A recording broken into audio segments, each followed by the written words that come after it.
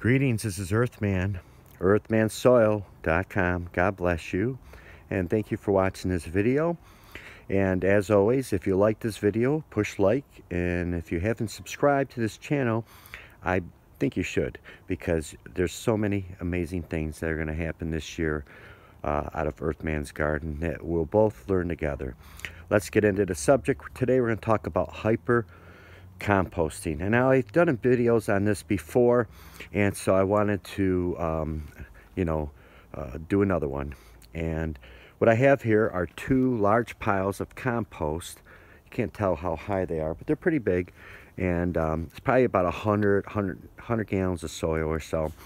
And what it was before, it was leaves and a bunch of plant matter, all my leftover plants from the year before, and just a bunch of organic matter that I would normally take, if I was, average Joe, and put it out front, and the city would take it away, and my yard would be all cleaned up and all that good stuff. But instead, I choose to use all the organic matter, leaves and plant matter, and clippings and stuff.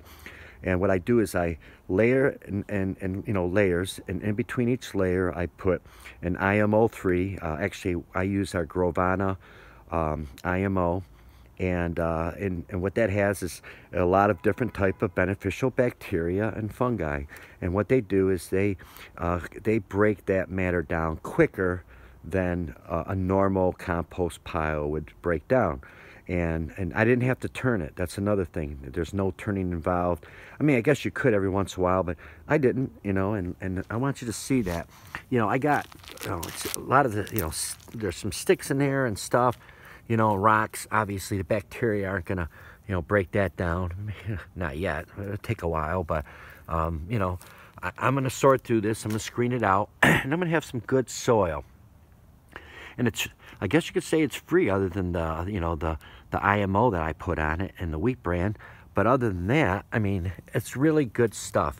Now, granted, it's a little heavy, and I can loosen that up by put some oyster shell flour, some rice hulls, some peat moss, cocoa coir, perlite, vermiculite.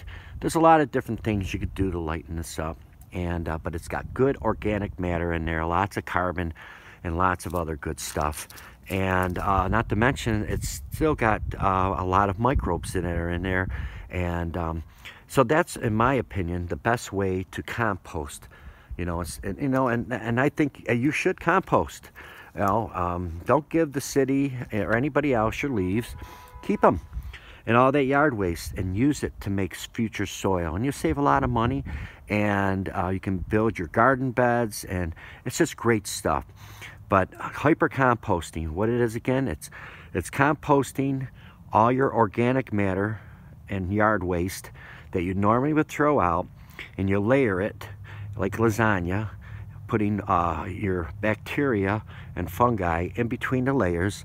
And then I just cover it up with some soil, and then here we go. And I scraped off all the stuff that was the new stuff off of it, and this is what I got.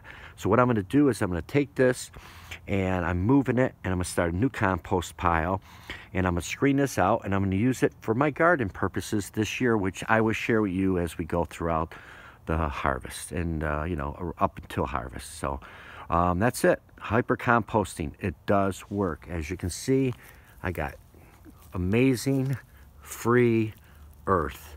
And I didn't have to go to Walmart or Home Depot to buy a bunch of bags, or the farmer's market, or wherever.